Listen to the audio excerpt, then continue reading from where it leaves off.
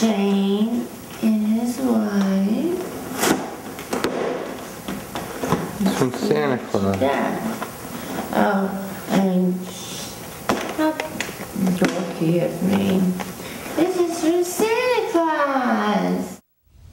Is this tape of any legal value to the medical examiner or anyone else investigating why a young woman, 39 years old, died unexpectedly in a Florida hotel? Does the video show an event, though, that's too remote in time to her death to have any significance in the investigation? Joining us from Tampa, defense attorney Jeff Brown and prosecutor Pam Bondi. Jeff, first, I'm struck by, and we'll get to the tape, that Dr. Eroshevich, who is her personal psychiatrist, that's how she's described, is spending all this time in the fall with her and then holding the child in that video almost like a nanny. Strike you as odd? Yeah, it strikes me as odd. I mean, it's quite clear that Anna Nicole is on some sort of a drug. I mean, you can listen to the way she's slurring her speech and her behavior. So it's surprising to me that you have a medical doctor that's in there and just seems to be oblivious to it. So it's just disturbing on a multitude of levels. However, as far as legally significant, I think it's way too far in time from her death. It may give somebody an idea of the drug history of people that are with her, that know about what's going on. But legally speaking, I think it's way too remote to be used by law enforcement. Pam, you're a prosecutor in Florida where, of course, she died and where it will be investigated if there's a criminal investigation. This tape reflects what was going on at Christmas time, 2 months before she died. Too remote to have any value, or as a prosecutor, would you be interested in this tape? As a prosecutor, I would be interested in interviewing the doctor after seeing that.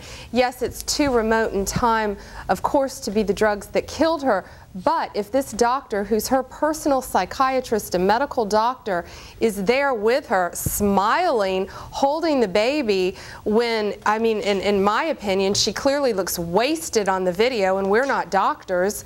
I think it is a shocking video, and I think it's very important to talk to the doctor and say, hey, did you prescribe these drugs? What else did you see going on?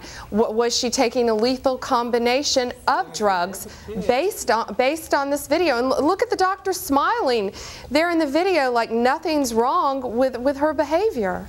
You know, Jeff, that raises an interesting point. I mean, we watch this video, and I suspect that most people think, whoa, what is she on? And this psychiatrist is a medical doctor. I mean, I would assume that she would have some sort of, we all have reservation looking at it. What questions would you want to ask that doctor, if you want to ask that doctor questions?